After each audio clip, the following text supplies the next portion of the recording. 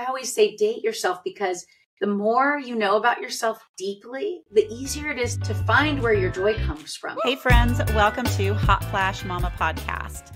On today's show, I have Kristin Fitch, and she has 2 top 5% podcasts. She's going to talk about starting something new for the second half of our lives. We go through so much taking care of other people in our lives, and the second half of our life, it's kind of about taking care of us. Welcome to the show, Kristin. Oh, thank you so much for having me. I'm so excited to be with you and your listeners today, and I can't wait to just encourage and lift them up. I know that you're going to do a fantastic job of that. One of the things I wanted to have you elaborate on a little bit, what is a top 5% podcast? I know that's impressive. Yeah, well, it's interesting because what they base that on is actually more to do with ratings and review and listenership than it is like that you have the biggest downloads. So the top 5% really just means you're probably consistently doing it. They're looking for engagement. So it really means that you have some level or percentage of people that are engaging with your show regularly. So that's really what that number means. I would say the biggest podcasts, they're really at like the top 0.5%. So I'm making my way, right? I'm getting there, but it means that I've probably been doing it for a while, which I started my first one 2.5 years ago, my second one about a year ago. And so really it just means I've shown up, I've been consistent, I'm adding value, and I'm here for my audience. That's incredible. And it's what I want to do. I want to add value and just serve people. So tell us a little bit about what brought you into podcasting. Absolutely. So first of all, I just want to encourage all you ladies out there that are thinking about starting something new, whether it be a podcast or otherwise. I started my show 2.5 years ago. I bought my microphone 5 years before I started my first podcast. I had planned on it, but then my own business and my career journey took a turn that I wasn't quite expecting. And I ended up working full-time for somebody for 3 years. So I put it on pause. But I only say that to say, like, even if you have a dream or this thing that you want to do and you're not even sure how, even if it takes you a while, that's okay. That happens with a lot of us. So anyways, I started the podcast because for me, I love having conversations in person, but online as well. It just seemed like such a great opportunity for me to have people on and share their stories, share things they've done in their life, and then share tips and tactics that people can apply. I liked podcasting because you can do short episodes, but you can also be a little longer. I wanted that connection with my audience and my listeners. It's funny you say that. I also bought things years in advance and had the build up to do it. I had the name, I had the plan. Life gets a hold of us, and that fear of what other people think, FOWOT, comes up to you and it tells you, hey, don't do this. You're too old, or you're too this, or whatever. Then you have to get the courage back up to do it again, which is number one, really important to surround yourself with supportive people. Number two, it's also about just doing it, just stepping out and doing it and trying it. Failing forward is one of my favorite quotes. It's never a failure as long as you get back up and keep going. When you get into this second stage of life, try new things. Figure out who you are, because a lot of people forget. So we have to get to know ourselves again. Was that something you struggled with? Well, it's funny. So I've even done an episode on one of my podcasts called Date Yourself. And obviously I don't mean that literally, but what I'm saying is go do things sometimes by yourself. And here's why. As women, a lot of women go shopping with girlfriends or maybe their significant other or their kids. They go to lunch with other people, which I do those things too. But if you never are by yourself, you're influenced by other people's opinions. And so do you really know what you want? Do you really know what your opinion is? I actually learned this at a pretty early age. I was in high school and college, and at that time I was a beach lifeguard.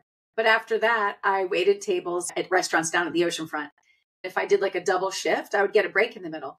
Well, it was a 25-minute drive or more to my house. So I would go get lunch. And I remember the first time I went to lunch by myself, I mean, I was probably 17. And it felt so awkward, right? Sitting in a restaurant by myself thinking, they probably think I don't have any friends, but I was just by myself because of work. Over the years, I've been to conferences where I've flown across the country and I don't know a soul there. I end up sitting at the bar in a restaurant and I just bring a book or whatever, and I'll get something to eat and a drink. And I've gotten more comfortable with that. I can tell you I'm influenced if I go shopping with other women. Yes. I like to shop by myself. I just do, because I pick what I want instead of somebody saying, oh, I like this, but I don't like that. I don't go with my gut is often. So I always say date yourself, because the more you know about yourself deeply, the easier it is to find where your joy comes from. Get to know yourself and just keep discovering things about yourself and your faith, your relationship, everything. I feel like that's what I've spent the last 10 years doing, is discovering who I am. But we do tend to adapt to our surroundings. If you want to enjoy the people you hang around with, get to know who you are first, because your vibe attracts your tribe, and you're going to attract like-minded people, but you've got to know who you are first. You have the 2 podcasts. What are the names? One is called Building a Life You Love, and the other one is Faith-Fueled Woman. I love it. Now, when you are starting something new, it takes a lot of courage. A lot of us find identity in the people that we've cared for, the friends that we've had, who we're married to. So now we're in the second part of life. In order to enjoy it and live a life that we love, it takes getting to know ourselves, but it also takes courage to try something new and get outside your comfort zone. Yeah. So I think the first thing is if you realize whether you've had a career in something for a long time, 5, 10, 20, 30 years, or whether you've been a stay-at-home mom for 5, 10, 20, 30 years, whatever your thing has been in the past doesn't define what you have to do in the future. I had actually had a business with my mom in the early education space, but I also worked in online marketing technology off and on for 20 years. I'm very good at tech. I'm like a creative problem solver, but I say that's my zone of genius, not my zone of excellence. But God, for my entire life, has been pulling me, and I've always been the encourager. I've always been, whether it was in a leadership role in a company or whether it was with my friends, they're the ones coming to me and wanting my advice. Over the years, I just felt this stronger and stronger pull to do something with that gift instead of it just being on the periphery. It was hard to step out of this corporate, high paying, more technical. My last position for a couple of years was marketing technology director.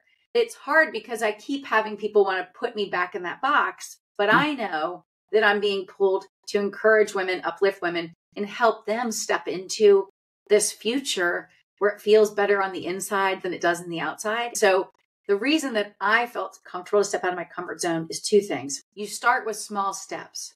You start with little experiments or little tests. You don't decide today, I'm going to start something new or a new career path.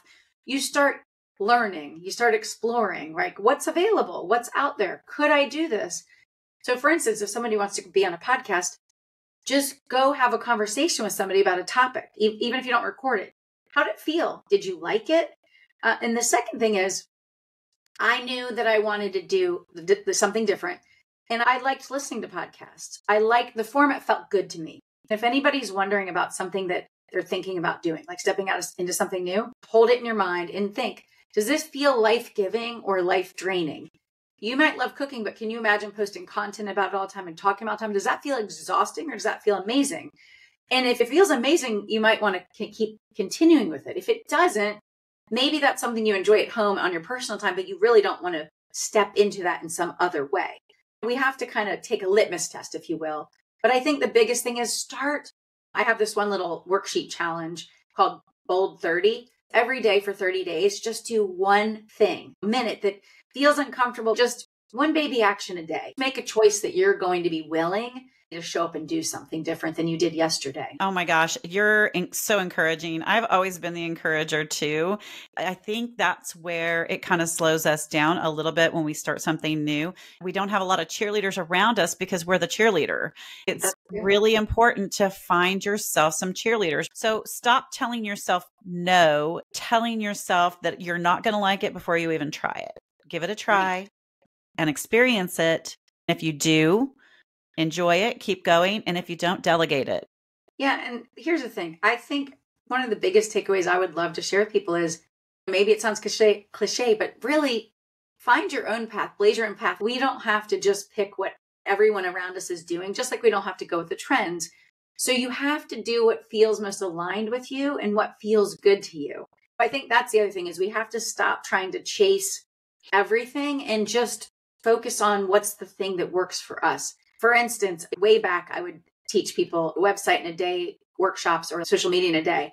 These are small business owners that don't have a lot of time and didn't have tons of extra resources. I would tell them, even this is 15 years ago, you don't need to be on all the social media platforms because you can't maintain hosting to all of them.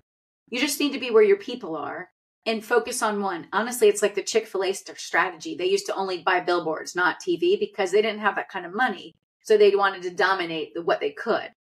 So pick what feels good to you and stick with that. And don't worry about what the competition's doing. You don't have to do it any which way. You have permission to do it your own way and feel good about it. The last few years, I've done so much personal development. We used to call it self-help. I don't know if you remember that. Personal development has just been a game changer for me. It has prepared me for this more than I ever knew. Yeah. One of the last episodes I just did was on willingness to change and being ready. And I know I mentioned that earlier, but if you're stuck or you feel stagnant or you feel like you want more growth or you just want something different in your life, the biggest indicator that that's going to happen is for you to have a willingness to change, a readiness for something different.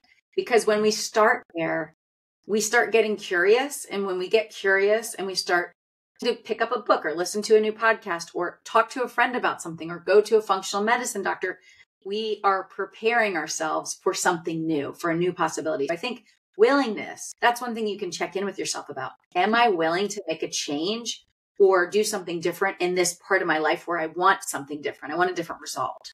It's about mindset. I found that I was talking myself out of some really cool opportunities and really great things to try. So now I have been trying to discover the things that I want to do and that brings me joy.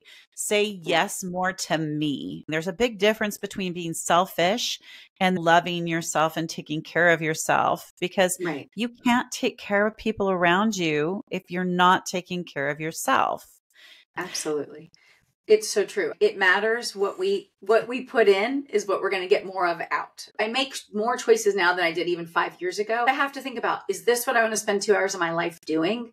I don't go on Facebook much, but I do go on Instagram, and my feed is full of faith stuff and health stuff and positive people. And I feel good when I leave there, instead of how so many of us feel when we go on social sometimes, where you feel drained or kind of compared to everybody else. My life seems lame, right? So we have to be careful what we put in. And like you said, that's through people, that's through content we're consuming, how much we're spending on devices. Self-care, yes, people might have tried to make it this glamorous thing, but really it just means you're taking time to renew, rest, reflect, and then be ready to go back out into the world where you're calm, you're peaceful, you can experience joy, right? You're connected and you're present in the moment, instead of so overwhelmed that you're living to your to-do list for an hour from now or tomorrow, and you're not actually participating in life when we do that. So that's what self-care is about. It's not about, I went and got pampered all day. I mean, pampering's fine, but pampering is different than self-care. Self-care is really about, are you caring for your mind, body, and spirit? All of it. Filling your cup up Absolutely. So that you have something to spill out of value, of worth. That is something that will make people better. Reading the Bible has been my go-to. I try very hard to do that first thing in the morning, every morning, give the first fruits of my day to God and let Him have my focus, because it changes everything for that day. So you have a freebie that you're going to share with the listeners today. Why don't you give me some information on that 7-day program? So I have a great freebie for you. It's a 7-day to more joyful living. It's a guided series that you'll get through your email. And each day it has a little bit of a story. It has an exercise or something that you can do or apply in your own life. It might have a quote or a little scripture, but it's basically trying to help you shift your mindset and then do an activity or exercise to do some reflection or some journaling. It only takes a couple minutes, but each day you'll just basically be filled up with some stuff to just go into your day, reflecting on joy and gratitude and how you can step into your day being more calm. So if you just go to kristinfitch.com/7days, you can just go there and join that 7-day guided series to more joyful living. That's wonderful. Again, people can find you at... you just go to kristinfitch.com. And then the other place that I spend some time at is on Instagram. I'm just at Kristin Fitch altogether. I will say, this is a little tidbit for you, but it's also for your listeners. When you want to try something new, when you want to step out of your comfort zone, you don't worry so much about anybody else. To make a commitment to yourself. And that's what I did when I started podcasting. I said, no matter what my numbers look like, but this applies to all of our life, I'm going to consistently podcast at least one a week for a year. So I made the commitment to myself, no matter what the numbers look like, that I wanted to. Now, some people might say for 3 months, or they might pick a different number, or once a month. But the point wasn't about the frequency. It was what am I consistently going to commit to myself to do? Just like walking, right? Or anything else in our lives. Kristin, thank you so much for coming on here. Can you tell people just one more time when your podcast airs? Sure. Well, Pamela, thanks so much for having me on. I enjoyed our conversation. My podcasts are Building a Life You Love and Faith-Fueled Woman. Those usually release a new episode on Wednesdays. So I'd love for you to come check it out as well. I'm going to go check it out. It's Wednesday, so I'm going to check it out now. Thank you so much. And thank you guys for listening and tuning in. I will see you next time on Hot Flash Mama Podcast.